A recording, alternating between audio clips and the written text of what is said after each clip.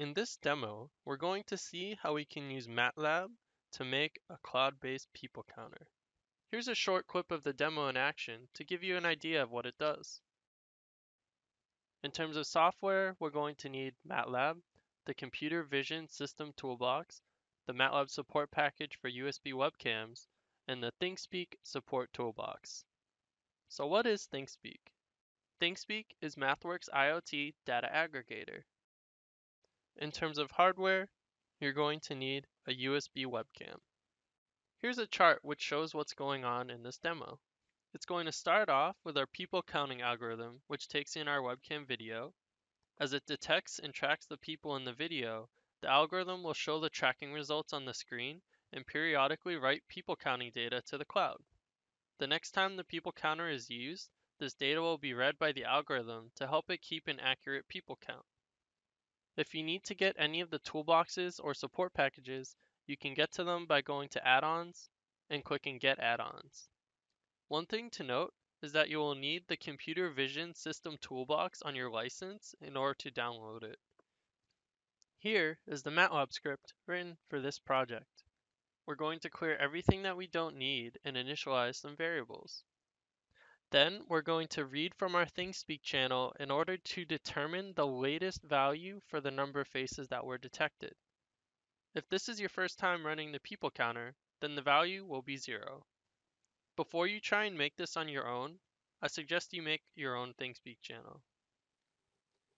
To make a ThingSpeak channel, all you need to do is go to the ThingSpeak website at thingspeak.com, and you're going to sign in with your MathWorks account or create an account, and then you can create a channel by clicking New Channel.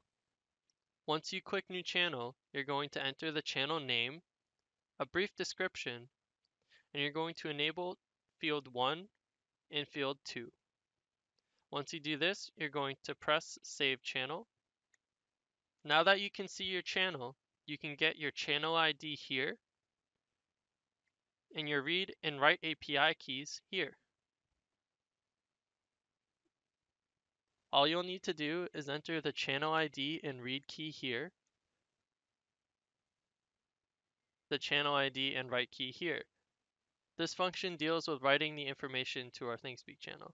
Now that our channel is set up, we are going to initialize some more objects and variables that will help us show our results and log our data. Now let's move on to the portion of code where we actually track faces and count the number of people. What this is going to do is whenever the video player is open, we're going to take the video from our USB webcam and we're going to go through it to try and detect faces. If a face is detected, the program will do 3 things.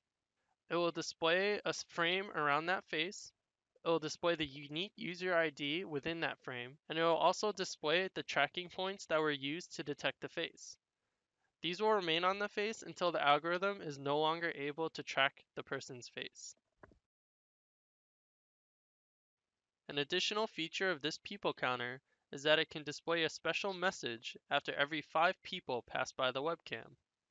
So every 5 visitors, the people counter is going to display the normal data like the bounding boxes, the tracking points, the IDs, but it's also going to show a congratulatory message and show a picture of the user for 5 seconds. After this, it'll go back to its normal operation. Now time to see the demo in action. There you can see the bounding box and the tracking points. A cool feature of this algorithm is that even if you rotate your face, it will still be able to track you. Now here you can see it tracking multiple faces.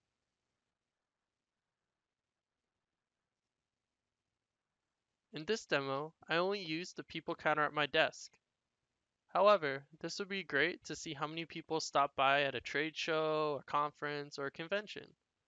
And when we add the 5th face, here's our special message and here's the image on the screen.